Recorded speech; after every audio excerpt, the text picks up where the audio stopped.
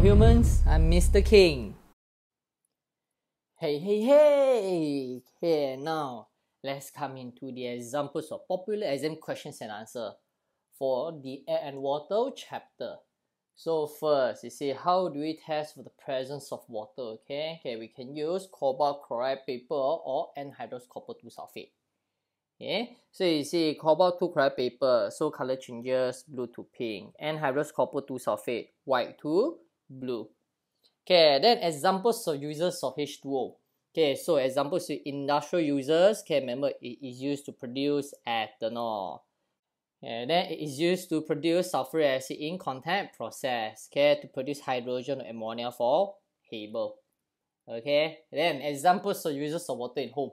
Yeah, really easy, common sense. Okay, like cooking, drinking, washing, and so on. Okay, easy. Okay, next one. See how the water is treated, okay, before it is supplied to the consumer. Okay, remember, first it undergoes filtration to filter all the insoluble solid, and then undergoes chlorination, okay, to kill all the bacteria. So in many regions, drinking water is obtained by distillation of seawater. So how distillation separates the water from seawater? Okay, remember, okay, based on different boiling point.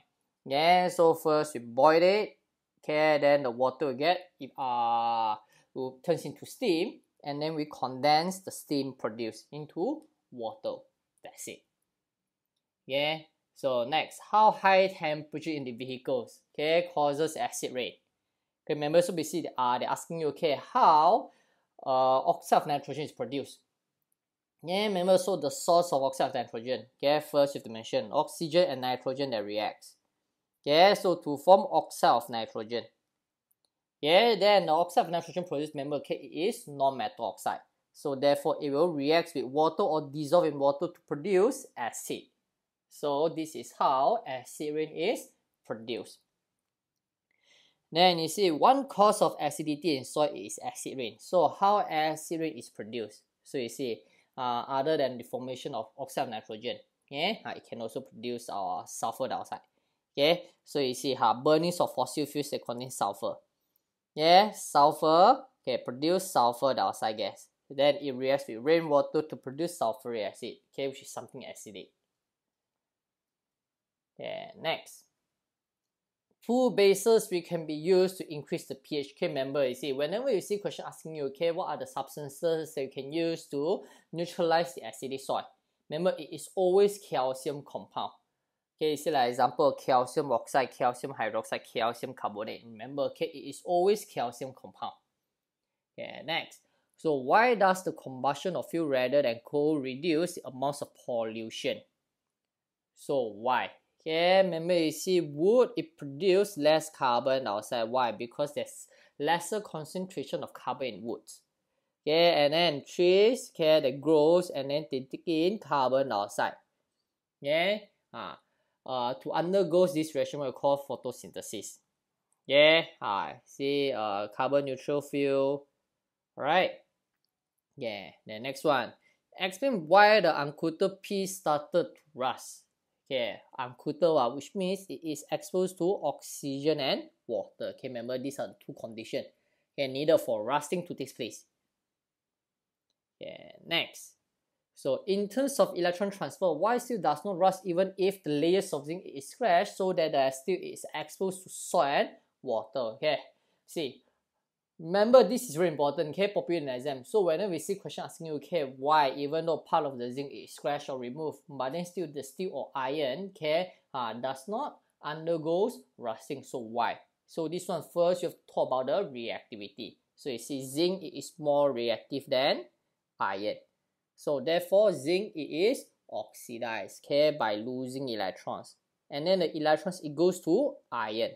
So therefore iron does not lose electrons, or therefore iron does not oxidize. That's it. Okay, easily 4 marks. Okay, then define respiration. Okay, remember it is the reaction between glucose and oxygen, okay, to produce energy. So so you have to talk about living organism. Okay, energy is produced from glucose. Okay, so these are the keywords. All right. Okay, next. See, waste gases and how they are formed. Remember, you have to remember the source of all the waste gases. Okay, like carbon monoxide. Okay, incomplete combustion of carbon containing fuel. Sulfur dioxide, burning sulfur. Remember, if you mentioned the word fossil fuels that contain sulfur. Okay, keywords are fossil fuels that contain sulfur. Then oxide of nitrogen. Okay, nitrogen reacts with oxygen. Okay, under high temperature. Okay, methane. Okay, anaerobic decomposition, aerobic decay. Okay.